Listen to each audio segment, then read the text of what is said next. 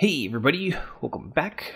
I'm Tiger here with Giren, and we are on the Monstabear server.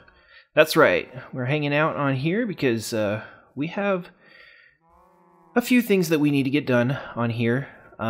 We did our live stream from here on Saturday, and we realized that we are pretty much Minecraft broke. We don't really have much of anything, whether it be, material or, building blocks, redstone. We have some redstone, but, we need more diamonds. We need all that stuff. So since not everyone comes to the live streams, I figure I would do a little catch up, go over what we did on Saturday. And for those of you who weren't able to be there, you guys don't have to miss out on it. Now, you may have noticed this giant thing over here. This is what I was working on Saturday. This is our floating platform. We spawned in a ocean biome, so this little island down here is pretty much all the land that we have. So we had to create a little bit of land. So we did this. It's a 128 diameter circle that's not quite complete yet. I still have about a quarter of the circle left to do. But I was able to fill in about half of it with with help from other people, Monsters, Lamdrew. I'm forgetting, the name is escaping me. Drafoid, thank you. Drafoid helped us out, and they were great help, and we really appreciate it. But that's pretty much what we did all day. And Giren also built this in his spare time because we had the cows, and we had this little tiny wheat farm over here. So we decided that what we're going to do is we're going to build the new updated version 3 of the chicken farm. And this is it. All these clucking chickens over here. This is the updated version that we will probably be releasing a tutorial on soon. It's working wonderfully. As you can see, there's a chicken in here. There's a stack, plus I've got a stack on me. Giren's got a stack on him.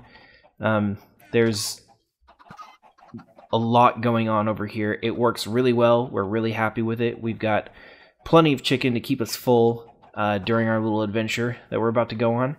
And you guys will just have to wait a little bit longer, and you will get a full tutorial so you can have one of your own. So that was pretty exciting. I was glad to log in and have chicken for once. And a full stack of it, so I don't have to worry about it for a while. Which is definitely good. So, the plan today is we are going to go on a tiny little adventure. I think that we're going to go off in this direction. Yeah, let's go ahead and make a day. We're going to head off into this direction, and we are going to try and find a nice cave to go caving in. And me and Giren are going to work together. No competition this time, no ABBA rules or anything like that, because we are working as a team. So hopefully we are going to shuffle off in a direction over here, and we're going to find something awesome. Hopefully that has a nice big cave system, lots of diamonds, and things that we want and need. So while we do that, I'm going to talk about a couple things. Oh, hey, squids. If you guys have not seen the outcome of the Super Bowl, or you T-vote it and you haven't watched it yet, you're probably going to want to stop watching now and then come back and watch this after you've done and watched the game, because I'm going to talk about the game. So I'm going to give you a minute so you can stop watching. Okay, so okay, looks like there's a cave over here. Let's just park. Woo, come on. All right, there we go. Make sure, there we go, got it back. So I'm not a huge sports fan, but one of the things I do enjoy is watching Super Bowl and, World Series and things like that. Because while I don't necessarily care to watch the regular season games, I do enjoy Ooh, skelly already? Jeez. I do enjoy watching the series, you know, the big games where, you know, you get to pick a side and hopefully one of them wins. So I did have a pretty good time. Now I'm from California, so I had to root for the 49ers. Unfortunately, they didn't really do as well as I would have hoped. During the first half of the game, they didn't really do spectacular. I was kind of disappointed. I was hoping it was going to be a more exciting game at the beginning. But thankfully in the second half, it really picked up after a mysterious power outage. I think maybe one of the teammates had stuck into the back and turned off the lights to half the freaking stadium, which was really interesting. Caused about a half hour of delay. I can't tell. No, they're. I don't know. They're white to me. I can't freaking tell. My stupid texture pack is broken. Oh no, I fell down. I'm gonna get down here, see what these babies are. Alright. So that was a little exciting. So there was sort of like a double halftime thing going on, and the other team, or the teams, got a little bit of a break. Though I'm probably sure that they would have liked to have not had that break. So, but anyways, it was a good game. It finished off real strong, which I thought was nice. Sort of made up for the first half being a little dull. But like I said, unfortunately, San Francisco lost. It's Sunday, so I haven't really been watching the news afterwards because I spent all day in front of the freaking TV. So I'm pretty sure that right now, Bay Area is on fire because people are rioting in Oakland and maybe the Bay Area. I don't know. I wouldn't think so, but you never know. So it'll be sort of interesting to see what sort of destruction and mayhem is occurring as we speak. So I thought that's pretty funny. It's sort of the joke in California. Everybody riots whenever a team loses. But yeah, so that was how we spent our Sunday. Not exactly super exciting, but it wasn't a complete waste of time. It proved to have some merit there at the end. So, all right. Whoa, hey creeper! No, I didn't. Ooh, potato! I love potatoes. Ooh, that one has a flame bow. No, this is bad. Oh, and knockback. These new skeletons. Watch out, Garen. There's a skeleton behind you. These new skeletons are actually pretty damn scary. They can have enchanted bows and can do some pretty gnarly damage. They are really aggressive. They shoot really fast, and it's kind of cool. Oh, you know what? I forgot a freaking bucket. That glowing lava just reminded me that I do not have a bucket. So you really got to be careful when you're around skeletons. You got to make sure you're well armed. You got to make sure you have armor, because these guys will kill you. And you know, just like that guy, he has knockback on his bow, so he will, you know, keep hitting me back. And they can have, you know, power and flame. Naturally, they have infinity because they get to shoot forever, and you know, they don't have to worry about arrows or anything like that. But you know me. I'm always thinking about how those sorts of things will affect the outcome of ultra hardcore, and it's pretty interesting. Oh, it's a bat. The skeletons actually seem to drop a bow a lot more often than they used to. So somebody could very well get an enchanted bow early on in the game if they happen to take on a skeleton and survive. Though in Ultra Hardcore with the new skeletons, I'm not really sure that that would be a fantastic idea. Because, yeah, they will mess you up.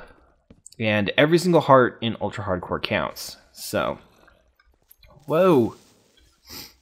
See, and these creepers, they're not too scary. They're the same old creepers that we know. So they haven't changed all that much. Alright, let's see here. Whoa! Oh no, I'm stuck. Ah! See, and he's just like plunking away at me. And I don't have the best armor on right now, but he was still a zombie villager. He was still able to do some damage at me. It's a crupper. Oh man, I need to. Whoa! Oh man, this is dangerous. This area up here, all these mobs. Get out of here! All right, need to get out of here. Get someplace else. All right, this is better. Don't like getting stuck in water like that, so. All right, let's ender pearl. Damn, lots of mobs down here. All right, good again. But let's see, what else did I want to talk to you guys about? Well, I guess we can talk about more Minecraft stuff, because me and Gear were talking about that the other day, and you know, we were thinking, you know, oh jeez, oh, you know, they're changing a lot of stuff with this 1.5 update, and you know, one of the things we were talking about is how, whoa, one of the things that we were talking about is how the new hoppers fundamentally changed the game in ways that you know, haven't really been done before. It adds a whole new layer of, you know, automation, but also it changes the way that, you know, we have to think about and plan, you know, builds and things like that, because it opens up a lot of additional functionality that we didn't have before, which I think is actually pretty cool. You know, like we've got that chicken farm that we've got going on, that we've been working on, that we're real proud of. Something that we never really would have been able to do beforehand, or before 1.5. So that's pretty cool. And then, you know, that led us to think, you know, well, what else could we get? You know, I remember, I think it was B00 was talking about how Mojang keeps sort of like these things in their back pockets, because they always want to be adding to the game. They always want to be updating, and they need, you know, some things. So they can't go like adding like, you know, 10 million features all at once, because they would have run out of stuff to do pretty soon. So they keep things in their back pockets. One of the things he said was, I think it was like half slabs, like nether brick half slabs, and a couple other things. So, you know, and then eventually we got those half slabs. So me and Garen were sort of trying to guess, maybe, you know, what was in the Mojang playbook? What do they have up their sleeves?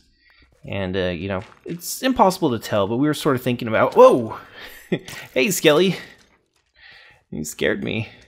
You know, what would be cool? You know, and one of the things that we thought would be interesting would be, you know, new biomes, because we've had the same biomes for, you know, quite a while, and I think some new variation to the map generation would actually be a pretty cool addition. Giran said that he wanted to see volcanoes, which I thought was pretty cool. Oh, that's 16. That's not what I wanted. There we go. That's good enough. See, look at it. Look at that. I killed a skeleton. I got a bow. I need to ditch that though. I don't need it. So I'm gonna sand that. Then I'll keep the potato. Spider eye. I'll get rid of that. Get rid of that. All right, that's good. So, you know, I think I remember somebody had a experimental volcano or something like that I think it was Seth playing. He used like a spawner and stuff like that. And I thought that would, yeah, I thought that was a pretty neat idea. Something that they could add into the game. You know, have blocks spawn.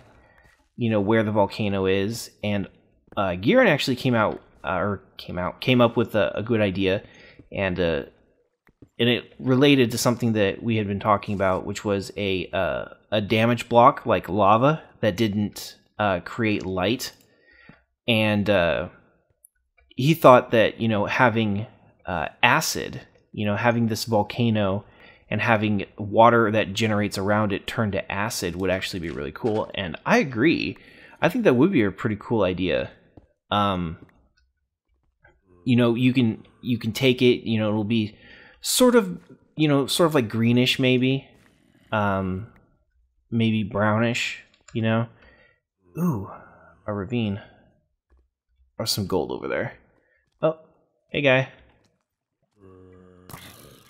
Whoa, no. Let's go and light this up. So, you know, I thought that was a pretty cool idea. And then, you know, having like lava, and then, you know, new blocks like, you know, maybe some new metals, new building materials.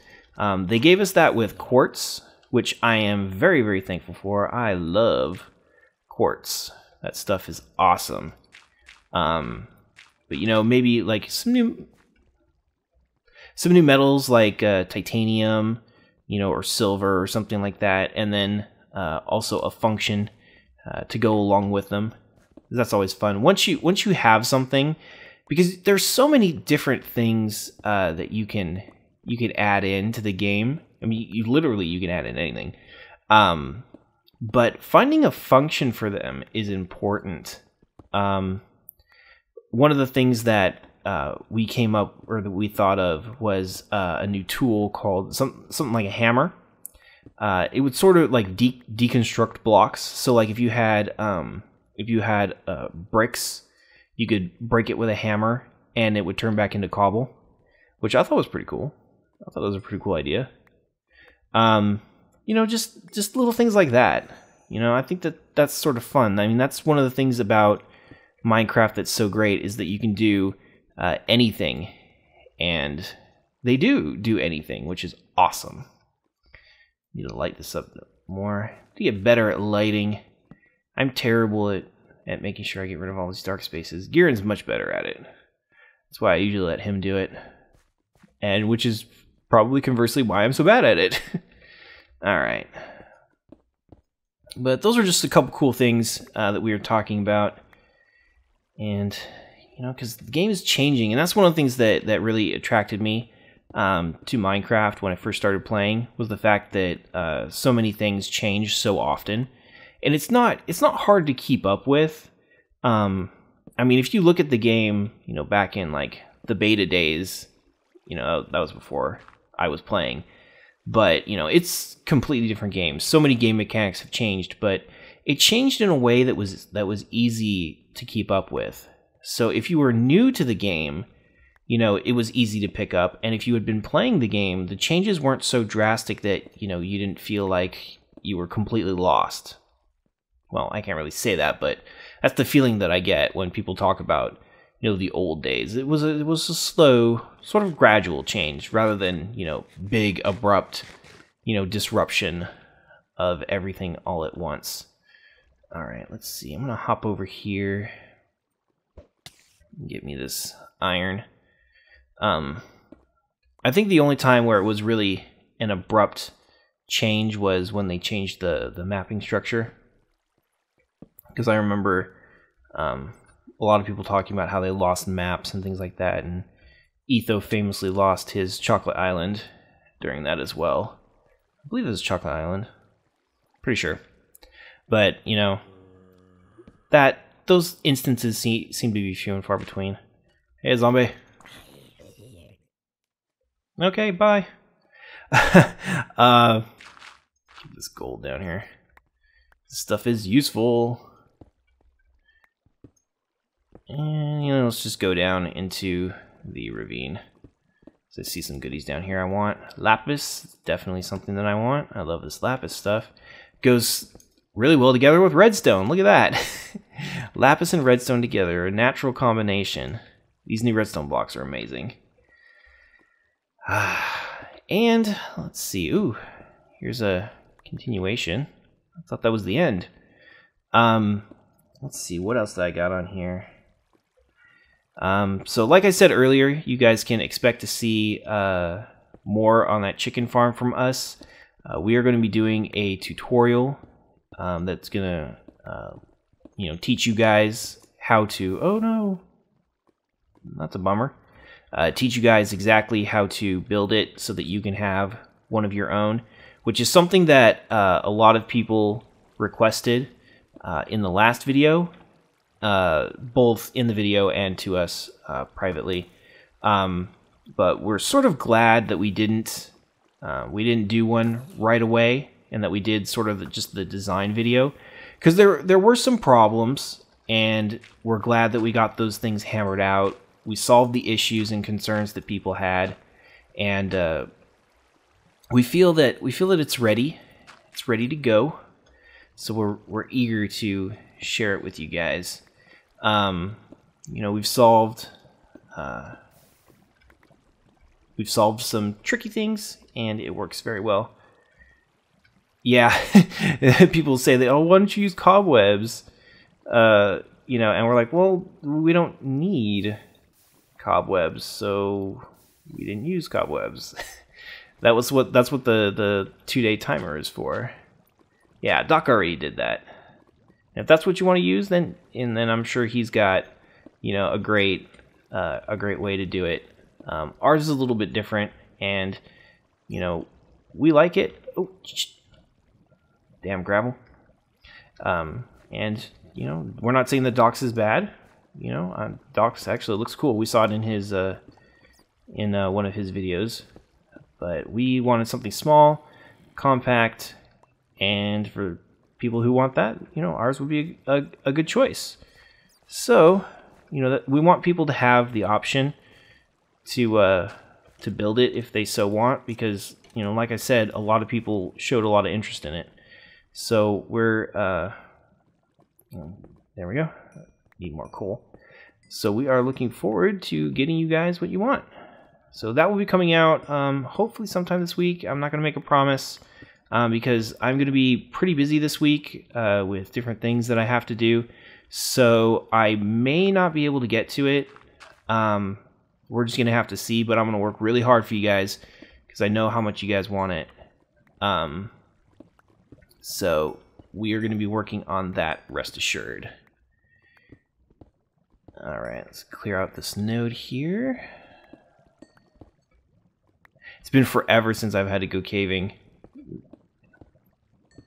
Actually, I would really like it if we could get the what's it called? The bread machine working again. That would be super cool. Because that is a machine that I really liked. It was really convenient.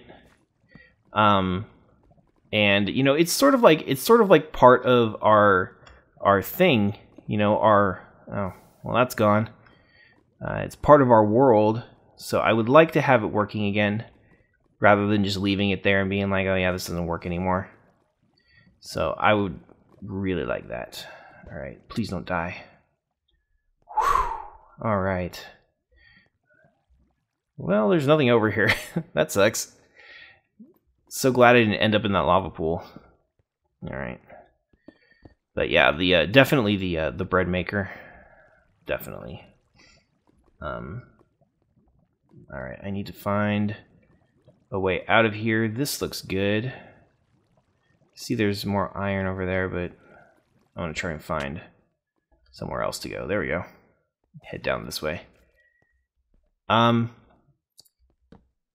I know I've talked about it before in my KigerCraft videos. I'm a big techie, and lag.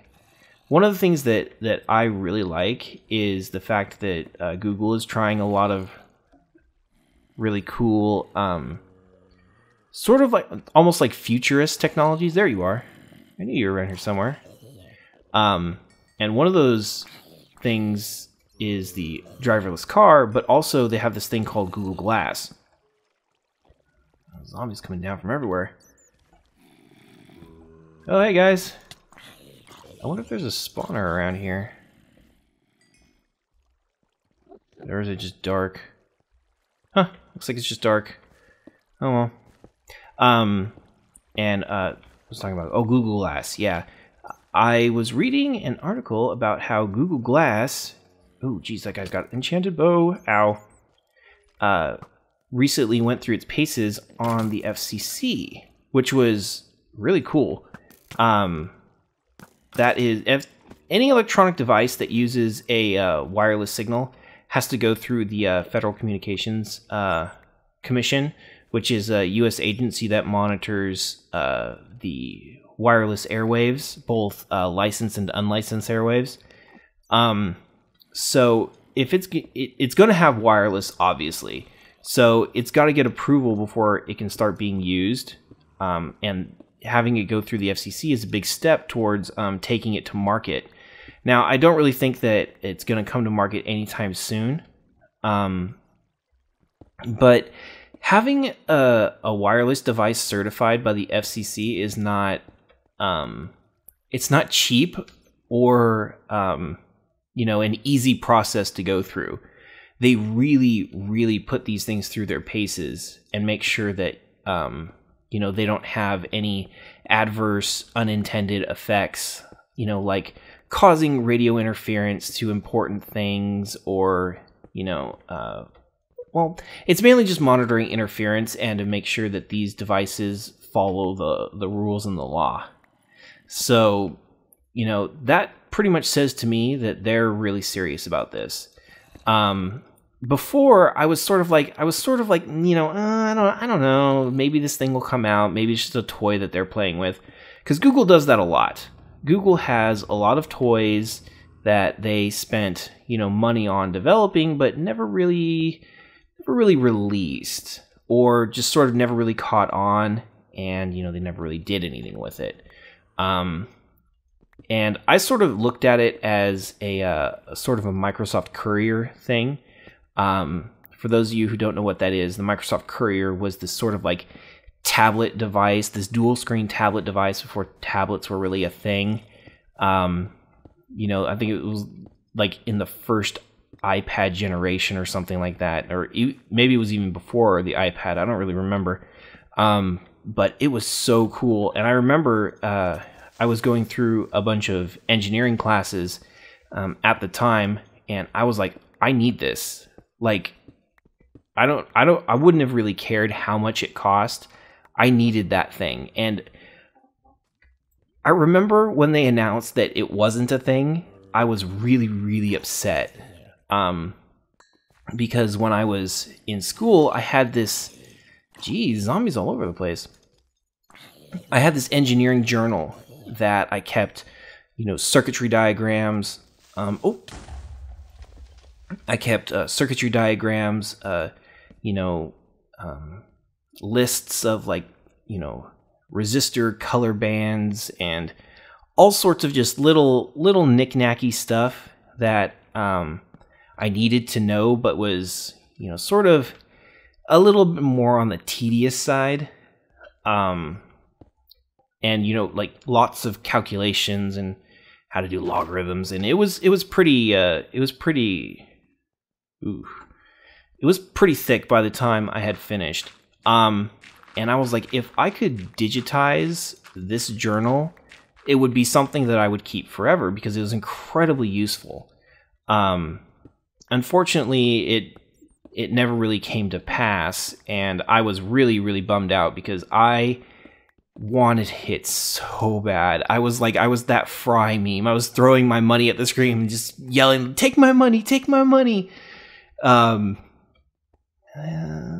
Let's see. I want to get around this ender bro. Oh crap. Whew. So when they announced that it was just an idea and it was never really going to see the light of day, I cried a little inside. I wanted it so bad. So, you know, it was sort of, Google Glass is sort of like that to me. It's one of those things where I'm like, ooh, I really, really want this. This could be something that you know, I would really like to have. But I'm sort of taking a skeptical approach to it. Maybe we'll never see it, you know. It's hard to say, but having Google Glass go through the FCC is an encouraging step.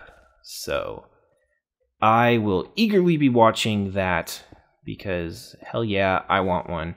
I mean, it's pretty cool. It's got bone conducting audio. So and I think that this is actually really fascinating. But I guess what happens is like you can have multiple different types. Like when you're speaking, if you put your hand on like the back of your jaw, you can feel it vibrate. Well, I guess I don't necessarily know if this is true or if I'm remembering it correctly. But my engineering teacher explained that the way that sound moves, one of the reasons why our voices sound different to us than they do to everyone else is one, echo. It takes time for our voices to go out and to hit our ears. And also, there's a vibration that moves through our jaw that slightly changes the tone of our voice. And the bone conducting stuff, bone conducting audio, sort of plays on that. There are a couple Bluetooth headsets that do this. One of them is called the Jawbone or something like that.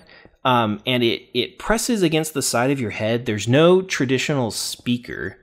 It's just this little vibration thing that vibrates your skull and you hear sound, but there's no sound. It's really cool. I've actually never used it, so yeah, it sort of works on the same premise. It's just vibrations and you hear weird stuff when you vibrate your skull. Whoa, mystery lava. Hello. Gotta be careful around here. There's a lava pool. Oh yeah. No, it's exactly the same thing. I think I saw one for kids. That was actually kind of weird. Oh, I mean like in a commercial like a couple years ago, it would like play like the latest pop tunes, and it was a little interesting. And let's see. So that's apparently how it's going to do audio, which is nice because I'm a little bit on the deaf side, so I tend to listen to my music pretty loud, and you know I get some weird looks sometimes. So it would be nice to have the privacy to listen to your music without judgmental looks on when you're listening to it, like people asking you, what are you listening to? That sounds like crap. It's just noise and stuff. Oh, shush you. Judgmental bears are judgmental.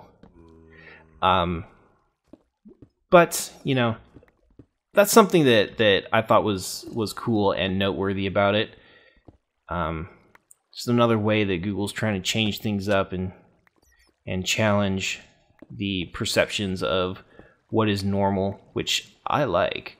And whether or not it works out, I don't know.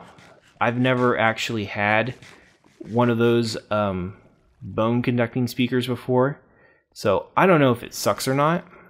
There has got to be a zombie spawner around here somewhere.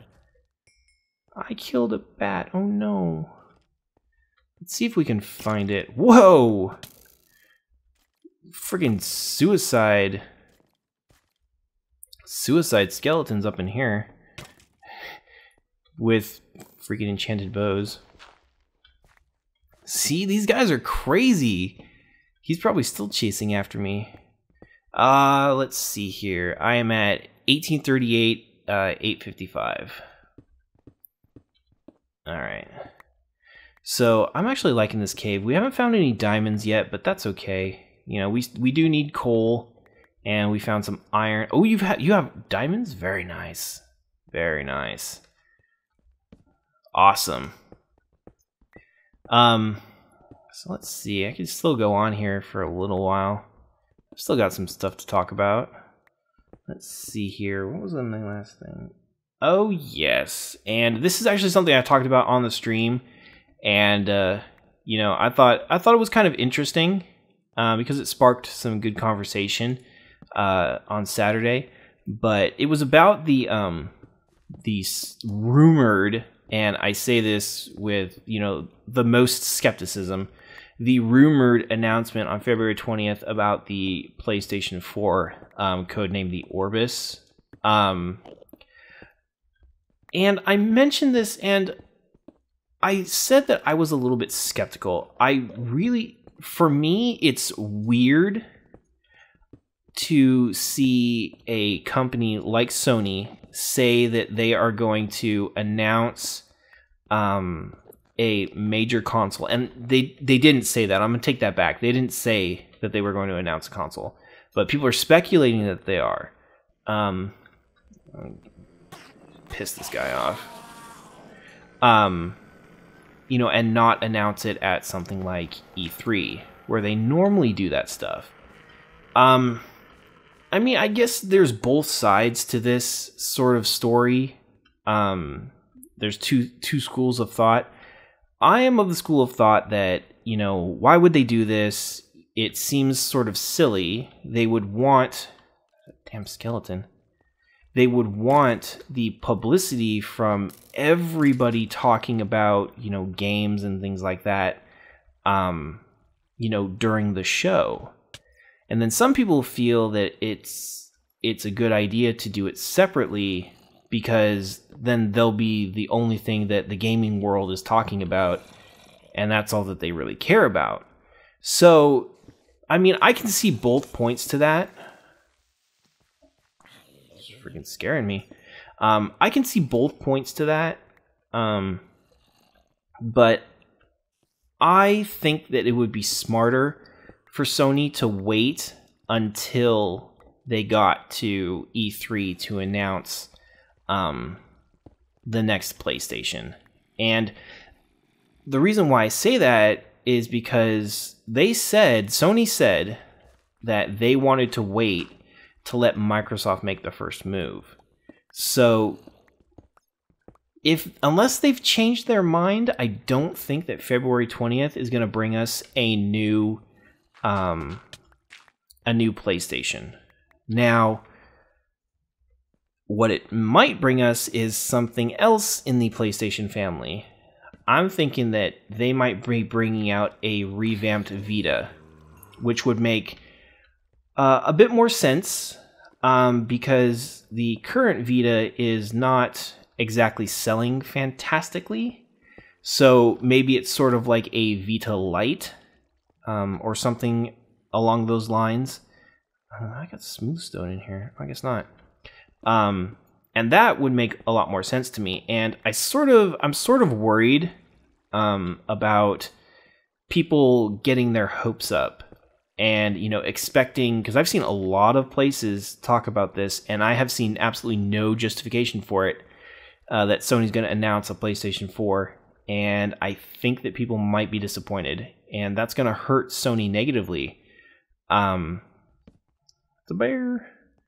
So it's just one of those things where, I mean, it would be cool if they came out with a PlayStation 4, but unless somebody has a sort of like real source and not just, you know, we think postulation, then I don't really think it's going to happen. And I'm afraid it's going to hurt Sony in the long run.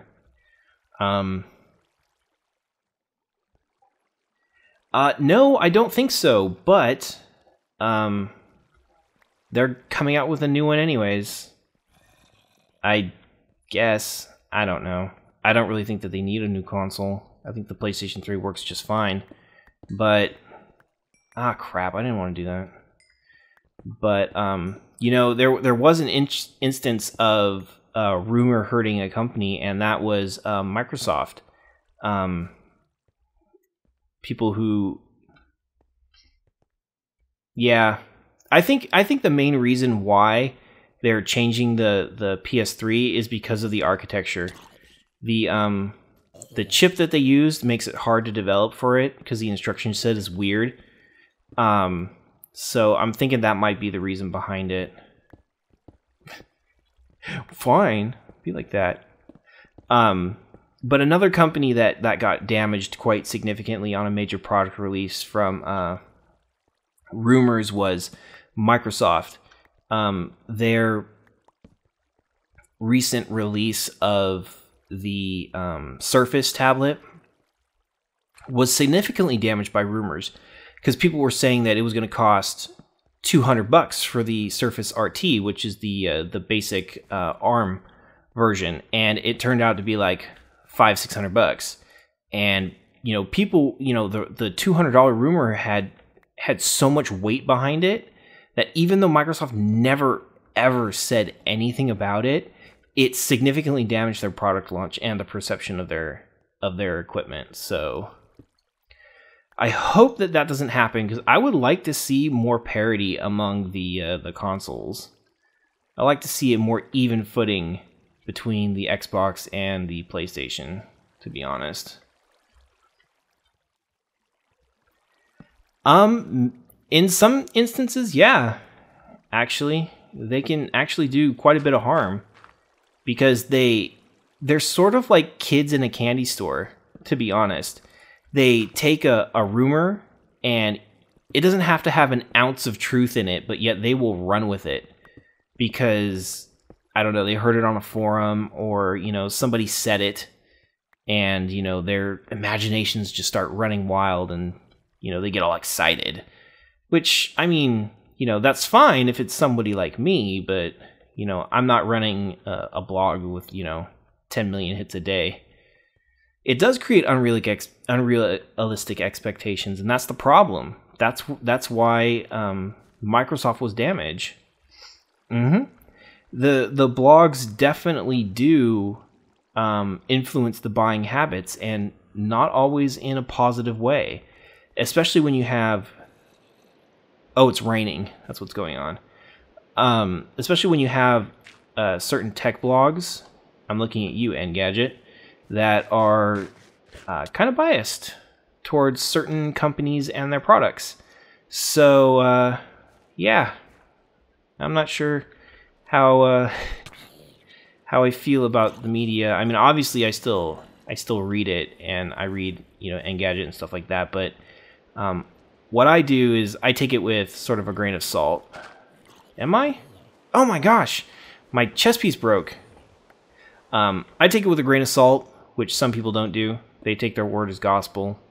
So, yeah, we need to make some more. That's why we went here and got, a whole bunch of iron, because we need to make more stuff. So, I would say if you're looking forward to February 20th, temper your expectations, because you may... Whoa, Cripper! Cripper! I saved you. Because I don't want people to end up disappointed. So, I hope I'm being a pessimist, and everything turns out to be wonderful and rainbows and ponies. But, we'll just have to wait and see. So that's going to be it for today. We have completed our... let me turn the particles off here. We have completed our run, and we will head back and start cooking all of this stuff immediately. And I want to thank everybody for joining us today. Let's check out this island up here. It's beautiful. Ooh, there's some cool generation over there. Ah, see, look at this. I got 2 skeletons right here, and I have to go ranged against them because I'm going to die. So, like I was saying, thank you everybody for joining us. I hope you guys had a fun time with us. And we will see you next time. Take care.